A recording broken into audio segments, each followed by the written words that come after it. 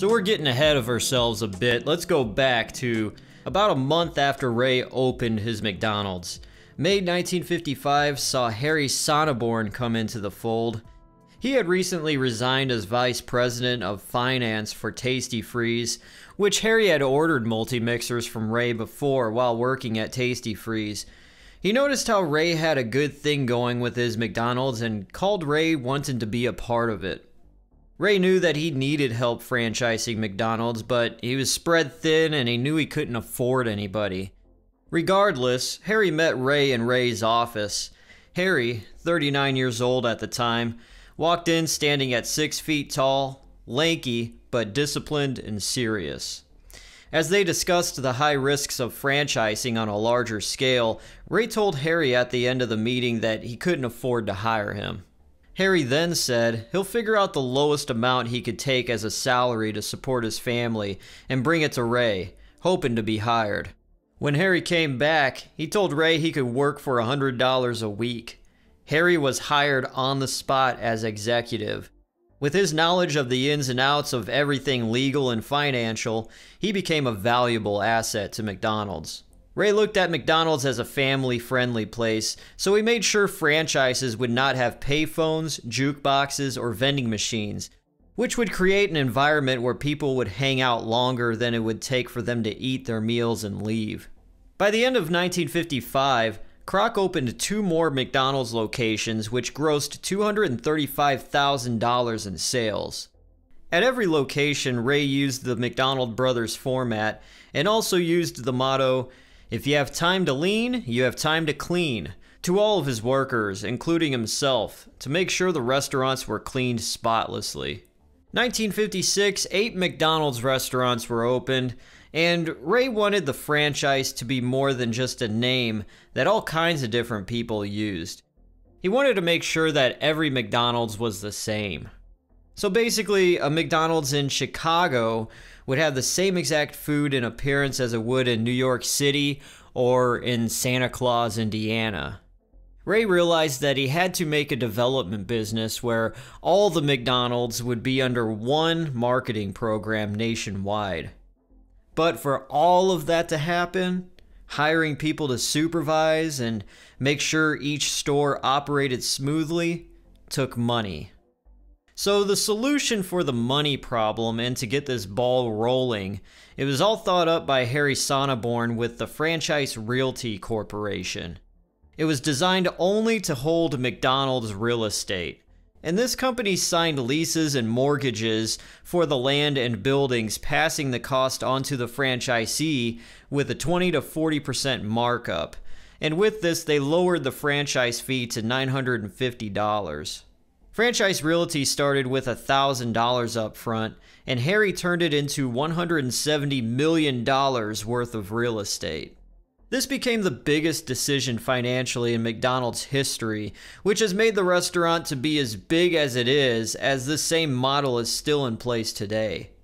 So as this happened, Ray, Harry, and the secretary June worked like crazy around the clock in these early years, feeding this baby of a restaurant to grow into the giant that it was destined to become.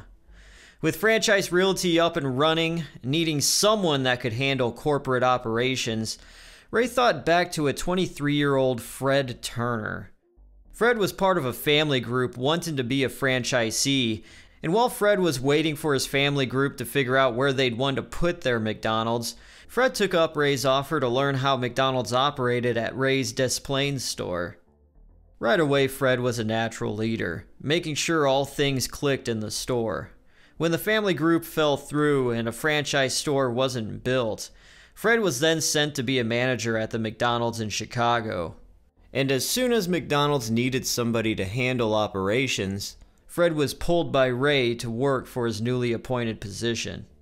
January 1957, Fred Turner started work on operations of all McDonald's stores for $475 a month. And throughout this time, Ray and Harry were butting heads a lot, but both still shared the same dream of making McDonald's huge. Harry, the more scholar and analytical, and Ray, the more enthusiastic and people-pleasing type, June Martino, the secretary, had to be the cushion between the two to keep McDonald's from imploding. Meanwhile, Fred Turner had figured out the best shape and size of the hamburger patty.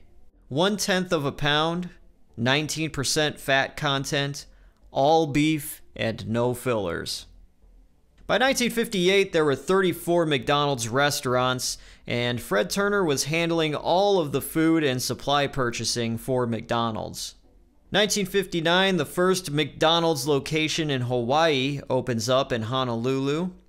Harry Sonneborn became the president and CEO of McDonald's, and also they ran into trouble as one man planning to be a franchisee started building McDonald's stores on land he didn't have the titles for.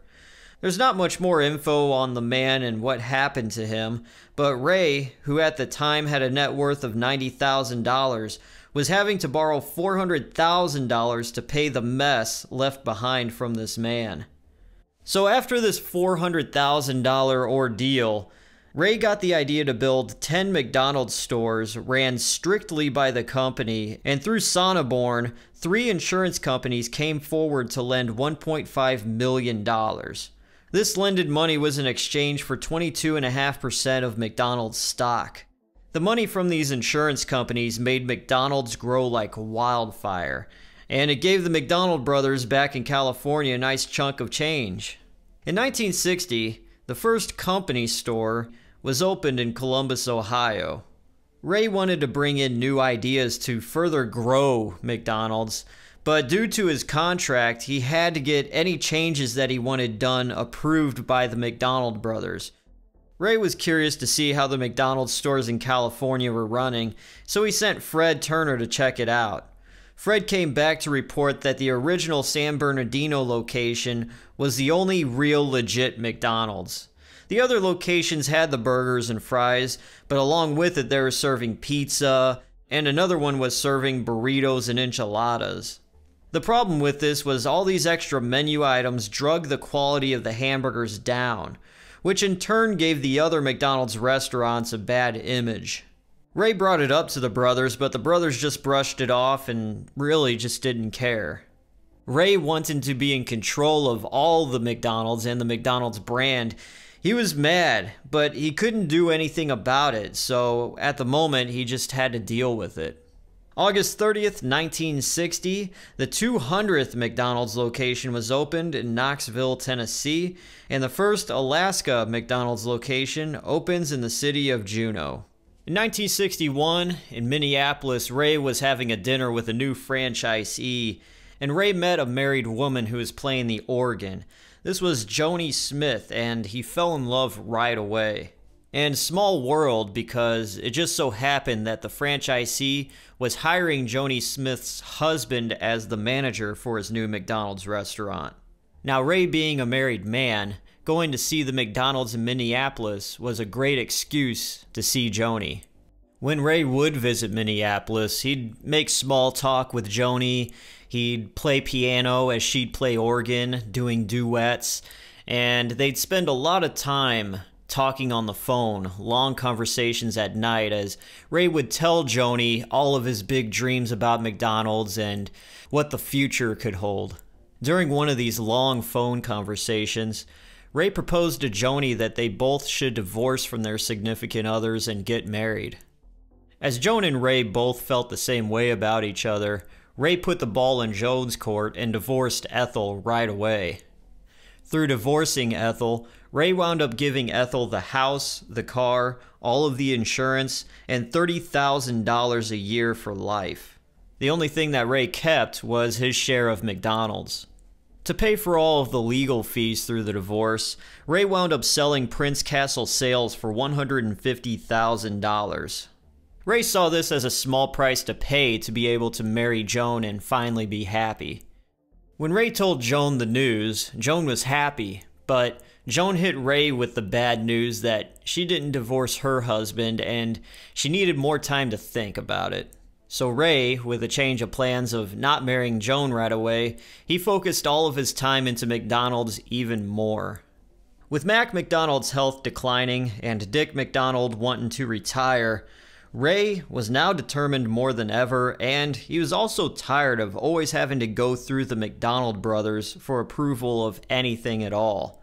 So Ray asked the brothers how much it would cost to buy them out completely.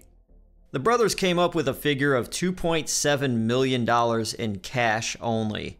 The brothers came up with this figure because $2.7 million meant both brothers would get $1 million each in cash after taxes. The obvious problem with this was that Ray didn't have $2.7 million in cash, so he asked the brothers to finance instead, but the brothers were adamant about the $2.7 million in cash only. So Ray needing cash to buy out the McDonald brothers, and the insurance companies that they got money from previously being tapped out, Ray and Harry found John Bristol. He was a financial advisor to various colleges and institutions, and that led them to get the money. So from 12 educational and other kinds of institutions, from Princeton University to Howard University to even the Ford Foundation, Ray got the $2.7 million to pay off the McDonald brothers and to be the sole owner of McDonald's. After the deal was done, Ray had the thought that the original San Bernardino location was his as well. The brothers went back on their deal, which was through a handshake agreement, and wound up keeping their original restaurant. Ray wanted this spot because it was a very popular spot and it drew a lot of money. It was a great location. And to not have it after paying the brothers off and owning the McDonald's brand, it got to him. Ray Kroc, not usually being a vengeful man, he went to the brothers and made it aware that he owned the name McDonald's. And the brothers were legally made to change the name of their restaurant, McDonald's, to the Big M instead. With Ray Kroc now completely owning McDonald's, the overall image of the restaurants kept some original things and brought in some new things as well. The early McDonald's mascot, Speedy, with the hamburger head, was cut, and a new McDonald's logo featuring the golden arches was brought in. On the business side of things, Ray made it to where a franchisee could only own one store at a time. This was done so no one owned one whole territory and gave Ray Kroc more control over McDonald's altogether. Ray also sold all the supplies to the restaurants at a decent price and made sure that every franchise was making a decent profit. So jumping out of the business side of things and back into Ray's personal life, later on in 1961, Joni called Ray after she thought it over and she gave him the news that she couldn't go through with divorcing her husband. So after this, Ray packed his bags and he left Chicago for California. The first couple years in California for Ray were lonely, and he spent a lot of time in his house just filling it up with a bunch of stuff. And it was at this point that he saw reports of the McDonald's stores and he noticed that Joni and her husband opened their own McDonald's in Rapid City, South Dakota.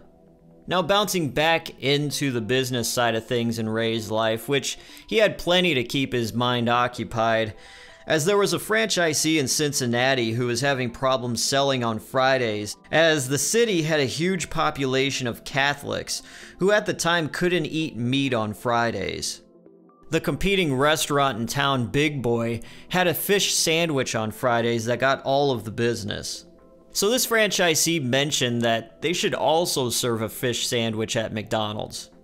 Ray didn't like this idea at first, but he was okay with it after he was able to settle with what kind of fish would be served. And after an employee added a slice of cheese to the sandwich, it just set it off completely, and Ray gave this fish sandwich the green light to be served. And Ray named this sandwich the Filet-O-Fish. So Ray, looking at this idea of having a sandwich with no meat in it, he wanted to give the Filet-O-Fish some friendly competition. So Ray came up with the Hula Burger.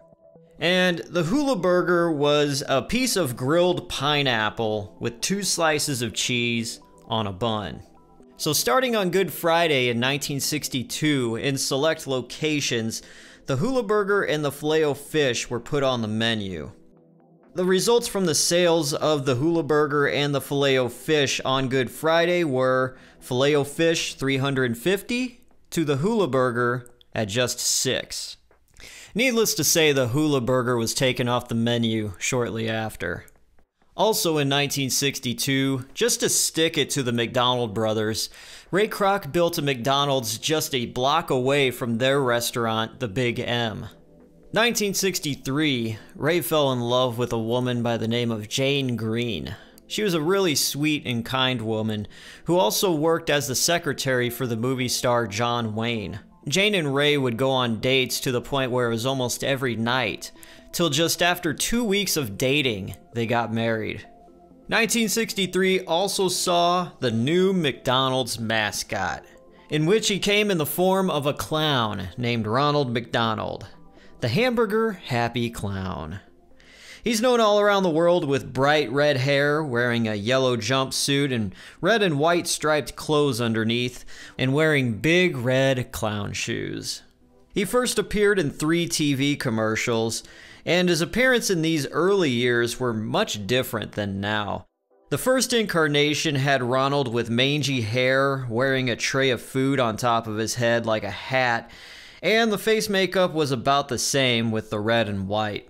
These first commercials would be about Ronald McDonald bumping into kids and all of them going to McDonald's, as each of these commercials would end with Ronald McDonald skipping and jumping with cheerful music playing in the background.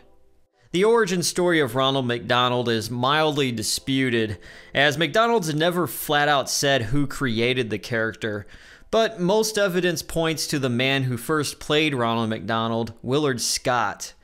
Willard Scott played as Bozo the Clown on television from 1959 to 1962. Bozo the Clown was extremely popular at the time, and when Scott was done being Bozo in 1963, he claimed that McDonald's contacted him requesting to play as a hamburger happy clown in 3 television commercials. The original Ronald McDonald look would last until 1966, when McDonald's hired circus performer Coco the Clown to redesign Ronald McDonald's image to his classic look that people see today. In 1965, Ray Kroc made himself president of McDonald's. Ray started expanding on McDonald's restaurants, focusing on opening new restaurants in the suburbs of large cities, close to where the majority of most people lived.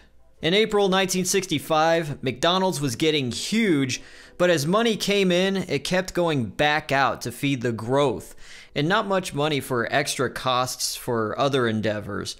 So this was the factor into why they went public, selling shares of the company at $22.50 a piece. And also in 1965, this is when McDonald's switched from having employees cut potatoes to make French fries to using frozen French fries instead. And by the end of 1965, McDonald's had 700 restaurants in 44 states. And on Thanksgiving 1966, during the Macy's Day Parade, the new redesigned Ronald McDonald makes his television debut on the McDonald's float, featuring the McDonald's All-American Band. By the end of 1966, McDonald's saw Harry Sonneborn and Ray Kroc coming to a head, as Harry was having health problems and he was spending more time away from the office and more time with his wife in Alabama. Ray was wanting to keep pushing McDonald's and expand it even further than it already was. But Harry had other plans after talking to other financial buddies, and he thought a recession in the coming year would doom the company. So Harry put a suspension on all existing plans of constructing new McDonald's stores.